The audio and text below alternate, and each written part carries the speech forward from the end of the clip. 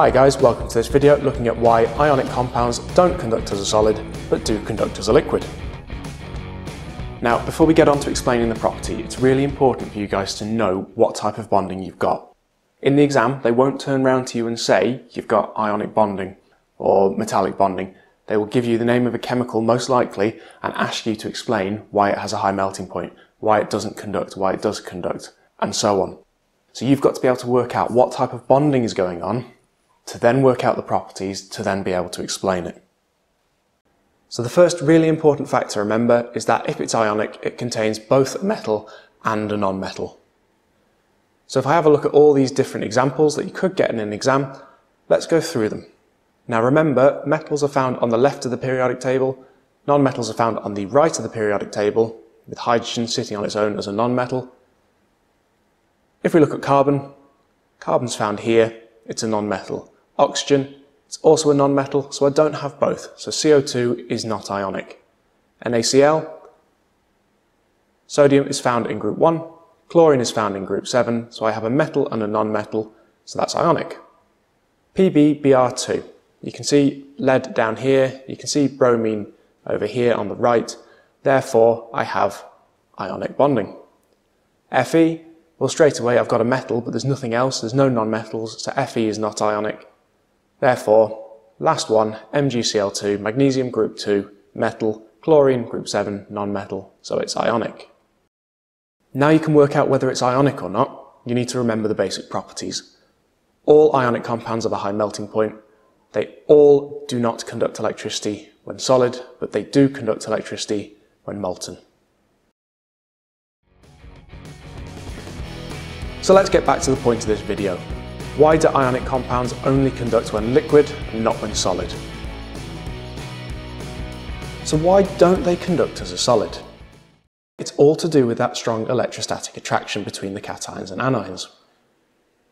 If that strong electrostatic attraction is there, the ions are not free to move. They're held in place in that lattice. If they can't move, they can't carry a charge. But they can conduct as a liquid. So what happens when it becomes molten, when it becomes dissolved, that allows them to conduct electricity? And hopefully, from the definition we've just talked about, you can figure it out. Those ions are now free to move. So when it's a liquid, the ions are free to move, and therefore it can carry a charge. Right, let's have a look at what the examiner can ask you on this topic. Question 1, look at the substances on the right, identify the ionic substance. Hopefully by now you've remembered it's a metal and a non-metal, so which of those four has a metal and a non-metal in it? That's your ionic substance. Question 2, explain the ability of this ionic substance to conduct electricity. So first of all, think back to what you've just watched in this video. When can it conduct? When can't it conduct? Once you've done that, why can it conduct in this state? Why can't it conduct in this state? And so on. So pause the video, have a go, and we'll see how you've done in a minute. Okay, let's go through.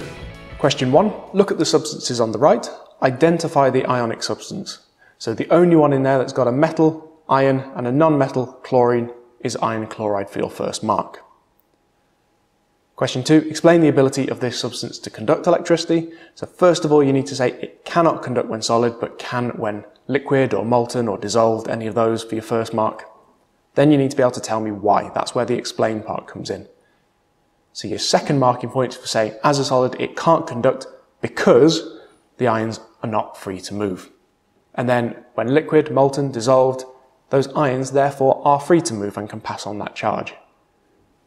3 sentences, 3 small comments, 3 easy marks in your exam, provided you know you have an ionic compound. I do have a review question for you, which if you want to answer, put in the comments, I'll tell you if you're right or not. Which is copper nitrate, CuNO3 in brackets 2, will not conduct electricity as a solid. Explain why not, and then explain what could be done to make that copper nitrate conduct. So when does it conduct, for that second part, and why? Don't forget the explain bit. That is everything you need to know for this video. Hi guys, thanks for watching. If you enjoyed the video, please click on like down below. You can also subscribe to my channel, you can check out the latest video, and you can visit my website up above here. Bye now.